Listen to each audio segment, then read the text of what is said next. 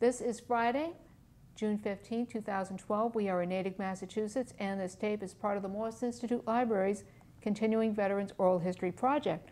My name is Maureen Sullivan, and our cameraman is Dan McDermott of Natick, Pegasus. We are very privileged to have with us today Effie Erickson Hall. Well, welcome, Effie. Thank you. Okay. May I ask when and where you were born? I was born in Natick, Mass. On December 10th, 1920. Where do you currently live? In Nashua, New Hampshire. Your marital status? I'm a widow. I understand you have 3 sons. Yes. And what did your sons do? Well, or doing? Well, my sons all are employed, but I wanted to tell you that the 2 are Vietnam veterans. My oldest was a sergeant in the engineers in Vietnam. My son Stanley is a retired captain in the Air Force, and he was awarded the Air Medal. And then Roland was too young. And you have grandchildren? Yes, I have a granddaughter and 2 grandsons. And you also have step-grandsons? I have 2 step-grandsons. And you have 5 step-great-grandchildren. Now, you grew up in East Natick. East Natick. And Mosses Pond Grove. It was a little quiet community. A wonderful place to grow up in. Tell us a little more about what East Natick was like when you were growing up. Well, when I refer to East Natick, you know, we did, after I was old enough to go to school, we walked to the school. And of course, we walked the back roads and through the woods so that it was, I suppose, shorter than going to the streets. But in those days, you could walk anywhere. Now, where did you go to elementary school? The East Natick School is on the opposite side of Route 9. And of course, Route 9 back then wasn't... Well, it was no trouble. No trouble. We just walked to school. We didn't have any trouble at all. That was one of the newer schools back then, yes, wasn't it? It was. It was. I don't know how new because I don't know the exact time it was built, but it was a new school for East Natick. And you went to Coolidge Junior High School. Beg pardon? Did you go to Coolidge Junior High School? And but of course, then we got to know that there was a Natick more than East Natick because we got to ride on the bus. Okay. And then when I went to the high school. But high school was a little disjointed because it was double sessions. And of course, it allowed no time for extracurricular activities. We had to take the bus home. And how'd you like going to the other side of town, basically? It was fine. It was fine. Any distinct memories of that? Not town. I don't remember going to Natick very often. I can remember going once on the trolley, and I don't think we came to Natick more than a couple of times, and that was, I think, even when I was in grammar school. So now you're a class of 1938? And what did your father do for a living? My father had his own business, painting business. And he was in Wellesley? Well, we lived in East Natick, in the Mosses Pond Grove, but his business was all in Wellesley. And in the later years, you just showed me, he was a member of the Wellesley Fire Department? Yes, the volunteer fire department. Can you show me which one was he? He is right here. And then, of course, he did volunteer or enlist in the Coast Guard at 51 years old. We'll get to the World War II experiences in a minute. One of the reasons that Effie Hall is here is she was first cousin to the Liljas. Yes, definitely. And grew up next door to them, all 5 of them. All 5 of them. And 4 of them, of course, served in World War II. Yes, the youngest served in Korea, and they were all Marines. And they were all Marines. And 2 of them, unfortunately, were killed in action, and we'll get to that. What was it like growing up next to the Liljas?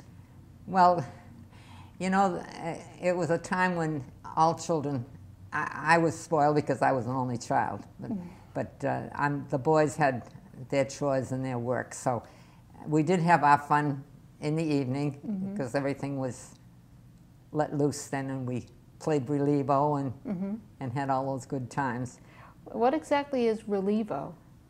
Well, one person hides in a circle and everybody disperses, and then they're supposed to try to So it's like find hide it. and seek. And then everybody else, well, it's similar, and then everybody tries to get back before they get caught. Oh, yeah. I think we played a similar game called flashlight tag. Well, there was another game, and now that I've had this thoughts in my mind, I couldn't come up with what it was. That's all right. So back in 1938, what did you do after graduation? I went to Burdett and rode the bus on Route 9, you know, the Boston-Worcester bus to Boston.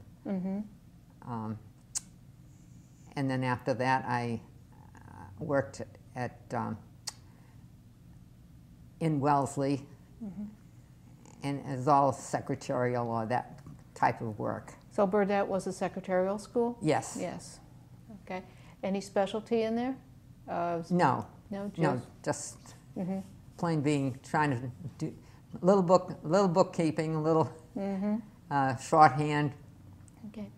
And now after, during the time that after you graduated, you were a secretary, were you aware of things that were happening in Europe and Asia at this time? Yes, we did read about them, but it was one of those things you're wrapped up in yourself, and you know it's happening, but of course it doesn't come close to home. So that I don't remember any particular difficulties with that thought. When Germany invaded Poland in 1939, was that kind of like an uh-oh moment? Yes, because then we know that something really is happening. But let's skip ahead a little bit now to the attack on Pearl Harbor, December 7th, 1941. Do you remember what you were doing? That's the one thing I have thought about, one of the questions I read about, but I was working at a brokerage house in Boston by that time, and I know that we were all aware of it, but and horrified, but you also didn't have anybody right there, so that even though you knew it and you're afraid and sorry about what happened, it always hits more home when you have known somebody right there. So when did your father enter the Coast Guard? I can't tell you. All right. How about when your cousins entered the military? Well, Ralph, of course, was in the Marines long before World War II. Yeah. And George was in the National Guards before he became a Marine. And when you ask me for dates, I might have them written down. But that's right. And there was also Werner? Yes. Yeah. But there was Edwin in between also. Edwin, okay. But there was Edwin next, and then Werner. And of course we called Werner Beb because he was the last of the 4 boys, and he was supposed to be the baby of the family, so he was the baby of the family, but until 13 years later my aunt had Robert. Robert just died this past December. Oh, I'm sorry to hear that. Tell us what life was like. Were you still living in East Natick at the time? Yes. Okay. So tell us a little bit about what was happening on the home front. Well, we were all involved with all this scrap deal. My mother always saved the fat in cans, and we would turn it into the meat counters for points towards the meat, because we all had rationing with their coupons. Yeah. And she was very good about saving rags. And then we had the paper drives through the church. Speaking of which, you showed me this photo. And tell us a little bit about that church drive in 1941. Yeah, that was a church drive with George's, my husband's father's truck, and then we had his youngest brother Walter helping, and then I was in the middle because I always had to be there to help. And then that was a friend, Sky Swenson, and he was all Natickites. All East Natick or just Natickites? No, they're all Natick. All right. How about recreation? Did you go to the movies? Well, I didn't go to the movies because when all this war business was going on, especially with my cousins, I couldn't stand the newsreels with the war. So I didn't go to the movies. How did you follow the progress of the war? Did you read newspapers? Newspapers. Newspapers. And then, of course, everybody's talking about it. How about the radio? I don't remember using the radio that much. Really? Okay. So. And of course, being out in business and being with people, you know, you always talk about what was going on, and of course, the latest disaster and the latest battle. Tell us about the time when I think it was George and Ralph lost their lives. Yeah. When I found out about Ralph, my husband and I were coming back from my honeymoon in New Hampshire, and we stopped in Manchester to see Edwin, you know, the brother Edwin, and that's when I learned about Ralph. And when I arrived home, and it was a very short number of days that I was with my aunt going to Pennsylvania to see Ralph's wife and his newly born little boy, who did turn out to be a United States Marine in Vietnam. Wow. So, and Ralph was killed in action in the Pacific Theater. Yes. Yes. And how about George? And George was, you know, I can't remember. That's one thing that's blanked out. He was, I won't say he wasn't my favorite, but he was the one I think my mother and father took to more, and he was the only one allowed to babysit me. And he would, at times, he had gone away. We had tented at Newfound Lake in New Hampshire every year, and one year he joined us. He also helped my father in his business painting, but his father was also a painter, so I'm sure he helped his father too. I know just inside the Liljas School, which was initially named for the two brothers. The two boys, yes. And was rededicated on summer 2011 for all four brothers. Yes.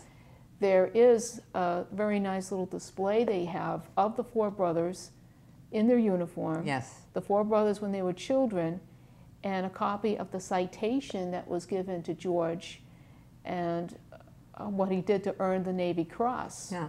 Well, that picture of those three boys, the original picture, I took that. No fooling. So tell us a little more about you. You mentioned that you had been married. Yes. And who did you marry? I married George Hall from Natick. Okay. And the Halls were also sent several. The Halls were all in the service. Henry was in the Army, and he was in the South Pacific. And Edwin was in the Marines, and he was in the South Pacific. And Walter, the youngest, who has also done one of these surveys, he was in the Army in the great push they had there in Germany. And he missed out on the Pacific then. Yes. And what did your husband do? Well, my husband originally worked at Harvard with the sonar and radiation, and he did a lot of the surveying, a lot of the testing on the Charles River. And then the draft board wanted him, and they shifted him to MIT to see if he could still get a little higher but they still took him in the Army. So he was in the Army a year until the Department of Defense had him discharged from the Army. So then he was a civilian employee at Los Alamos. And when did you and your husband get married? In 44. In 44. And this is actually a photo of you. Yes, in Natick. Uh-huh. And that's you on the left? No, on the left is my Dorothy Danforth Hall, Henry's widow, George's brother's wife. She was my maid of honor. Okay, and the gentleman? And my father, Swen Erickson, and I'm back too. Ah. But I brought it because you could see a picture of my father in his uniform. And he was in the Coast Guard Auxiliary? Wellfleet. He was stationed in Wellfleet. And now you were telling me before the interview he liked it. Oh, yes.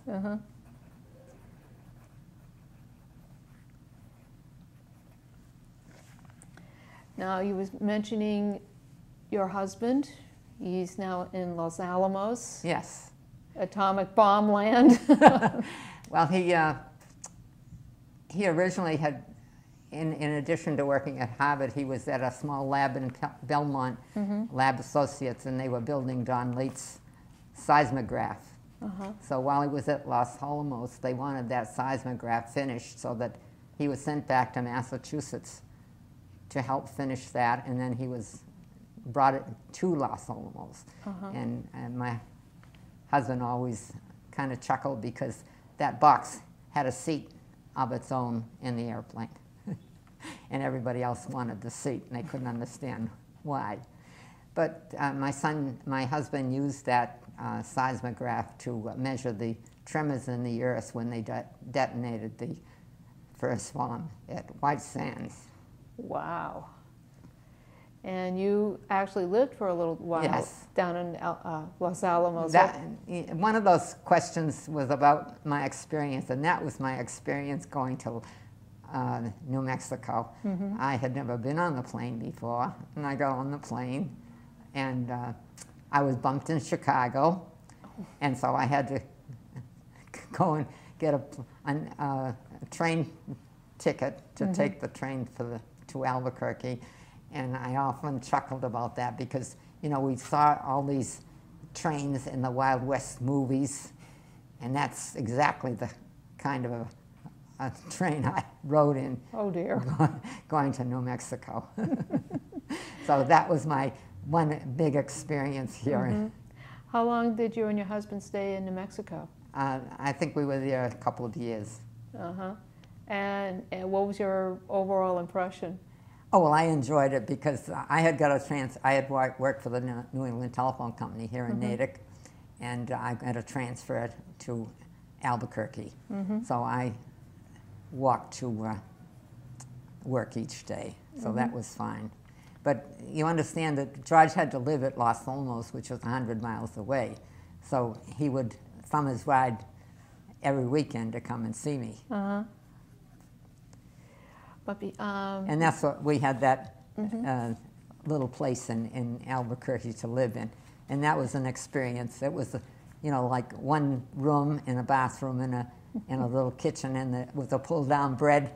If you can just hold that for the camera. That was that was the back of that house. No, that was the front. We lived in the back. You lived in the back. And the landlady lived here. And I had to do my laundry in the bathtub, so she would string lines between the two buildings so that I could drive them.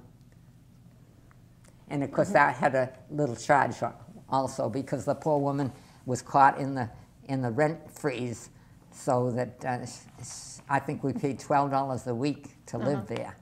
Yeah. And that was pretty good when you think we got water and electricity and everything. And laundry lines. So that then, she asked for a little extra money to string those lines. But that was an experience. It was nice. There was another young couple that lived in the front part of the house. Oh, wow. A couple of years before, again, during the war, you had nurses training. Yes. And you can show that in front of the camera to point out which one you are. I'm right there. And that was at Leonard Morris Hospital? Yes. And that was We did our training at the Leonard Morris. Now, why did you take nurse's aide training? Big pardon? Why did you take nurse's aide training? Oh, well, this is extra. Uh-huh. Oh, I had my regular employment. This was all done when you weren't working at your regular job. We took our training at night. This was to help out in the hospitals. They are short of help. Now, what were your duties when you were a nurse's aide?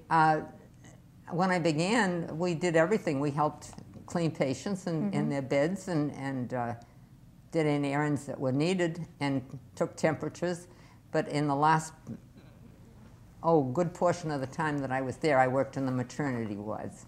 But you know, it wasn't like today's maternity wards. We had to carry all the pans for washing and the pans for bed pans and everything. Yeah, not like today. No, not like today. But it was helping out.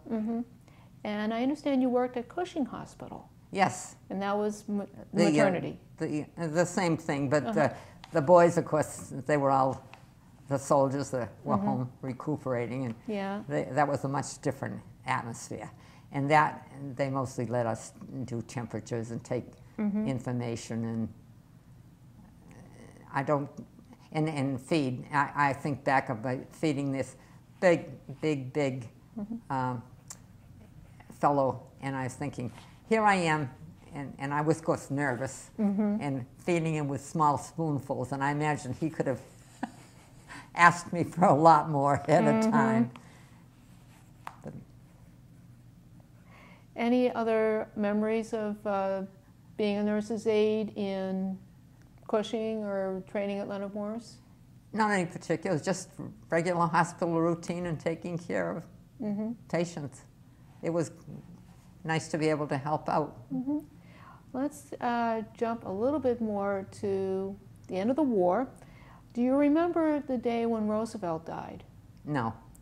How about when the... I remember that it occurred, and I remember hearing it, but when you talk about any particular thing, no. Knowing what your husband had done in Los Alamos, how about when the A-bomb was dropped on Japan? It was quite a thing to happen, and a terrible thing to have happen. But if, as the news said, that it shortened the war and did save lives, but of course, they still live with the after effects. So you, when did you move back to this part of the country? We came back, and of course, we bought the house that my father, in the meantime, I've forgotten about time periods, but we moved back to East Natick because my mother and father had given us their first home, that same home that they left to go to Wellesley. So the parents are in Wellesley, and you're in East Natick. Yes. And you're back in East Natick at a very interesting time period. Yes. Now you were married, of course, and were you also parents by this point? Yes, and that, of course, confined what I was going to, because I never had a car of my own, so that there was no way to get around so much. And having the child is what I missed. I'd been at Verna. I'm going to call him Deb because that's what, Verna's wedding I didn't get to go to because I was home with mine. And the only babysitter at the time would have been my mother, and she was at the wedding. My aunt had wanted me to go down to when Dot and Ralph were married, but I couldn't get time off from work. She wanted somebody from the family to be there. So you were in, like I said, you were in East Natick, and things are about to happen. Yes.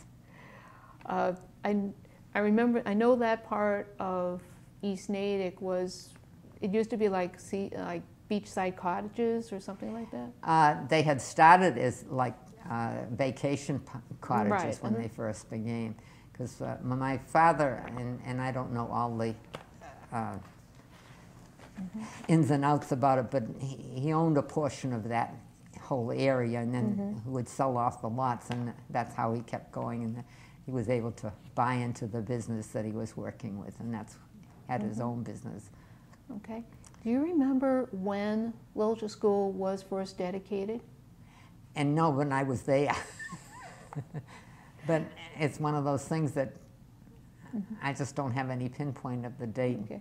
I think it was In around, fact, my mother and I were both there. yeah, I think it was around 1949, 1950. Do you remember what was there before there was a Liljas School? I don't remember anything. I thought it was just plain, because we used to go to that area to swim at Boss's Pond, and I don't remember anything being on that corner. And of course, the whole school now is quite different. Oh, definitely different. Now you have the MathWorks field, and you have Sargent Field, and you still have the gravel and pit area. Yeah. But yeah, it's changed. Yes, and it's too bad my little East Natick school didn't last. Well, I know the 1924 part was demolished, but right now, as of June 2012, that portion which remains is the temporary senior center. But back to you. Route 9 gets expanded. Things are changing. Tell us a little bit about what was happening around that time period, if you could. Well, I don't know what I could tell you, because all I can remember is being home with a youngster. So you ended up with three sons. 3 boys, and they were all born in Moss. And did you stay in East Natick all that time? No, that's what I had started to say to you before, that we bought the house in Wellesley from my mother and father, and my father converted his paint shop into a little house for my mother and father, and so we bought their house in Wellesley. So it was just across the turnpike. In fact, our lot line was the Natick-Wellesley lot line. Oh, wow. We didn't get very far. It was just that the house was larger. And so you basically went to Wellesley schools and stuff? Oh, my boys did. Yeah. But Natick was still home. Yeah. And we still went to church in Natick, so. What church? Christ Lutheran. Christ Lutheran? Okay. And that was when it was on Wilson Street. Yes. Yes, they built after we, I think they did it after we went, well, see, we moved to New Jersey. And I think it was at that time that they built the church on Union Street. Yeah, Christ Lutheran was built in 1970, so you were down in New Jersey by that time. What was down in New Jersey? Well, my husband, my husband wasn't home during the weeks. That was another reason that they kept me home, because he worked in Fall River, but he drove back and forth every weekend. So he set up an extrusion, a window factory, aluminum window factory. He set up one in Fall River, and then he was transferred to the same company to make an extrusion mill in New Jersey. So we lived in New Jersey for 3 years. What part of New Jersey? Wyckoff, a small town. It was very, very nice. Oh, good. By this time, of course, your sons were in the Vietnam War. At least they served. After that. After that? Yeah. Okay. And you were telling me at the beginning of the interview that, let's see. The oldest two were in Vietnam. They both enlisted. My oldest son was in the Army, and he was in the Army Engineers. He had the rank of sergeant, and he was saying that when he first went over there, that they landed on the field and it was being bombed, and he says he was very, very scared. Can't say I blame him. And then Stanley, of course, as I always tell everybody, my oldest was on the ground and my other son was on the air because he was in the Air Force. But he was in 10 years in SAC. And then whatever he did, and I suppose his buddies, they were awarded the Air Medal for whatever. And you know, they don't usually tell you much of anything. Yeah. Well, being the mother of two people who are serving overseas, did they contact you regularly? Did they write to you? Oh, yes. They were very good. Very good. In fact, one of the requests from Vietnam, my son would have liked a loaf of white bread. So we froze a loaf of white, with other things. We froze a loaf of white bread and mailed it over. I never did hear if it came intact, but that was the one thing he did want. Yeah. He talked about the children. Apparently, he was being an engineer. They made a lot of roads, and he talked about the little children running after the trucks all the time, and you know, they, I suppose, worried about getting caught in the wheels or whatever, how big the vehicles were. And they were running after the trucks to get... and begging. Right. And was your son in the Air Force? Did he have any similar experiences? Or? I heard no experiences. Okay. Now there was, let's get back to the Liljas for a moment. There was the youngest. Yes, which was Robert. He was in the Korean, and he was a Marine also, and he was in the Korean conflict. And did he ever say anything about his experiences? No, because he was never back in Natick again. Because by that time my aunt was living in Florida. She and her husband. And did any of the surviving Lilja brothers say anything about their wartime experiences? No. No? No. And my husband even worse, because they were in such severe penalties and brainwashed about security that when my granddaughter, you know, in junior high area, I think that's about the year that they want grandparents to tell them. Right. My husband wouldn't say anything, and my son and his wife and were very upset with my husband. And I said, they just don't do it. They live through that secure time and live under that threat of security. So, how about any of his brothers? Any experiences that they related? No? I imagine Walter must have given you some information, I hope, because they never talked very much about their experiences. Okay. So when did you get back to Massachusetts? I think it was, well, my son was born in 46. It must have been 46. I meant from New Jersey to Massachusetts. Oh, from that. Well, let's see, I have to go by my oldest son. My oldest son finished, I stayed with my mother and finished in Wells when she was living in Natick. And then my next son went into the 4th grade. So he would have gone into what, junior high? 4, 5, 6. Yeah. Yeah. So figure for me. Well, we mentioned that you were in New Jersey when Christ Lutheran was being built on Union Street. So let me put it that way. Were you back in this area later in the 1970s? Yes. Okay. Must have been. Did you go back to East Natick, or did you settle elsewhere? No, we went.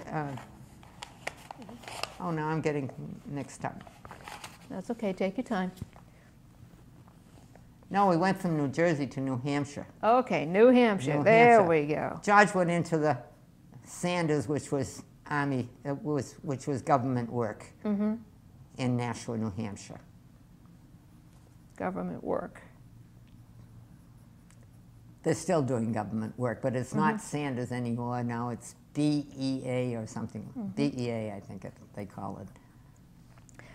Did he retire eventually? Eventually. Yes. He retired at 62, which was not a good idea. Well, you know, I think he had trouble with degenerative slowdown of the brain, whatever you want to call it. Like dementia? Yeah, a little bit, but it was slow moving. So it 10 years to really be predominant. But it was too bad because then he lost all incentive to do anything. He had set up a nice workshop and had all his machinery. That's what we spent doing after he was 62, was buying all this machinery that he was going to work at. It never really did? No. What happened to the machinery? It stayed right in the barn, and we had a huge barn. And my son, after my husband died, he sold off everything but the big machinery, and that was left there to help because another church bought my property, and they thought they could make use of it. So what are you doing these days besides being a grandma? Well, I volunteer at the local hospital, and we also have a transitional housing for the homeless over in Hudson that's sponsored by all the churches, and I volunteer there.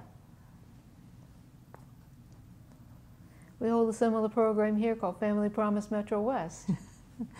In the interview, I meant to mention that the one thing that after I saw the notice and heard the notice about my cousin Berna losing his leg and knew all the hospital requirements,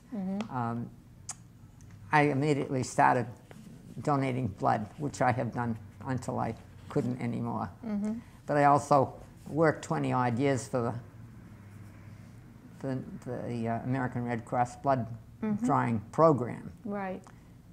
And so I donated George's V-mail that he sent me to their exhibit that they had at the Nashua, New Hampshire chapter house. Let's get back to Werner for a moment. Of course, he was in the Marines, Yes. World War II. How did he lose his leg? At that same battle that Ralph lost his life. Oh, wow. That was at begins with an S. Now this is where... The Solomons? No. The battle. Well, I remember that was that, because George lost his life as a Pellew. And see that's the one thing that happens when you get a little older. Yeah. Begins with an S. It was the battle, and that's where Beb lost his leg. And by the way, how do you spell that nickname? It's Werner's nickname, yeah. B-E-B. B-E-V, okay. In other words, short for baby. Okay. That's what it was. It was supposed to be, he was the baby of the family, and that was Yeah. supposed to be the baby of the family forever. But Let's go a little forward now back to the summer of 2011 when the school was rededicated to honor all four brothers. Tell us what you thought about that. oh, I thought it was a wonderful event, and I was so glad to be there. My son took me there, and I met you there also. Of course. But I'm so happy that that it was done that way, and it was a very, very nice ceremony. Okay. Effie, anything else before we conclude this interview? No,